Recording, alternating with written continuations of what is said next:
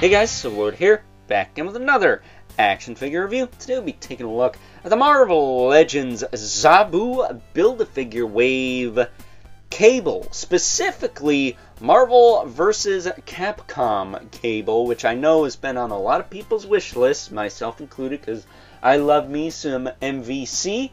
However, this of course is brought to us by the fine folks over at Hasbro, and before we get too far ahead of ourselves, why don't we cut right to the chase and get into meat and taters of this review and take a look-see at all Cable has to offer in terms of accessories. It ain't much, because it is Marvel Legends, but it ain't nothing either. Starting off, he's got a pair of alternate hands. He's got a fist and a, that's a very aggressive-looking turn-your-head-and-cough hand, if I've ever seen one. He comes packaged with those, however, and he does come with a pair of trigger fingers, which are currently on him.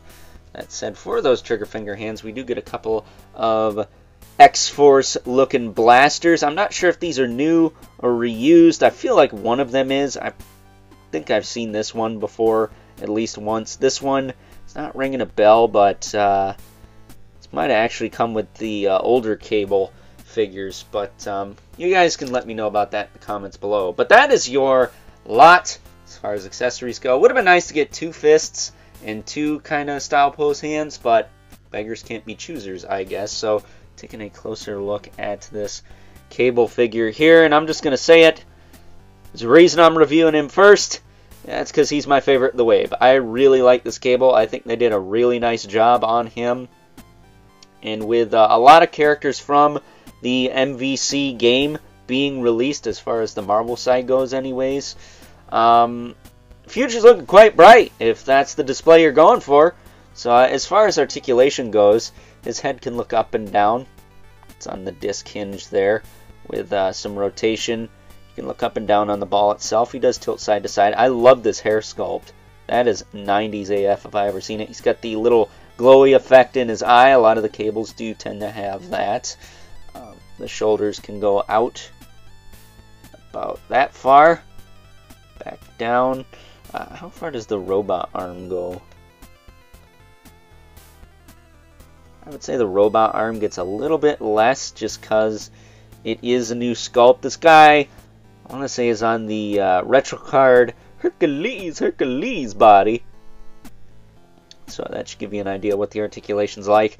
Does have 360 in the shoulder there. He's got a bicep swivel, double elbow.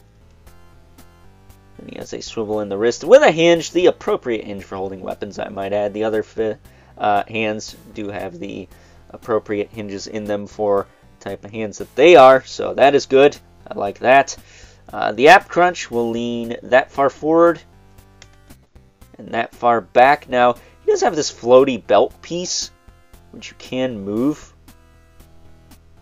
because he does have these little tabs that are connected to the belt, and they kind of flex when you move the ab crunch. I would just flex this down. You're going to use that. That way you're not flexing those pieces.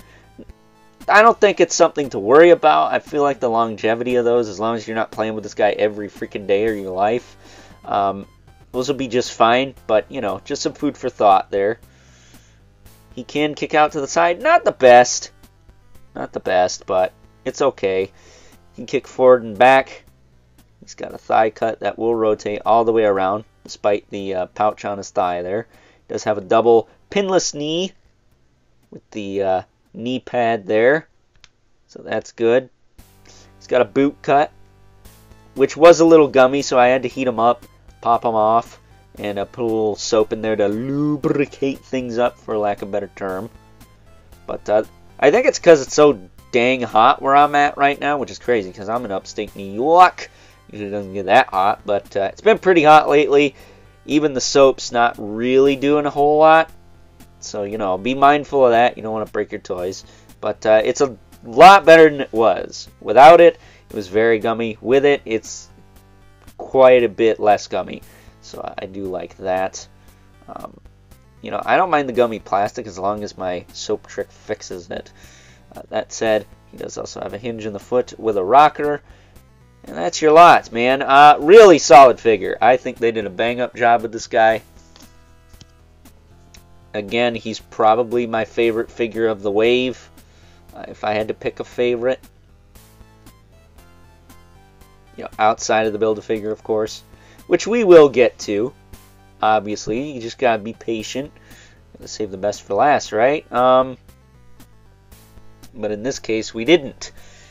We did the best first, at least as far as the single figures go.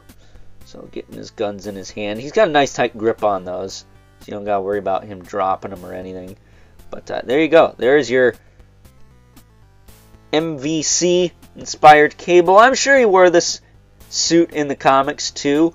If I'm not mistaken, this is his X-Men, standard uniform. Most of the time, I remember Toy Biz had a little 5-inch figure of this guy back in the day. I used to have one of those. I think I sent it to a buddy of mine online. But either way, with all that being said, it is time now that we move right along and take a look at some size comparisons. First up, here's good old Cable alongside the other X-Men characters in the wave that you will need to complete the Zabu Build-A-Figure. We have the not He-Man, not Conan himself, Kazar, as well as fellow X-Force member Wolfsbane. However, we already got the X-Force version of Cable way back in the Sasquatch Build-A-Figure days. I actually quite like that version of Cable, despite the fact he does have the pins going on. Get these two out of here so we can make room for our two regulars, however. We have the Mythic Legion's Brother Manibulith right here.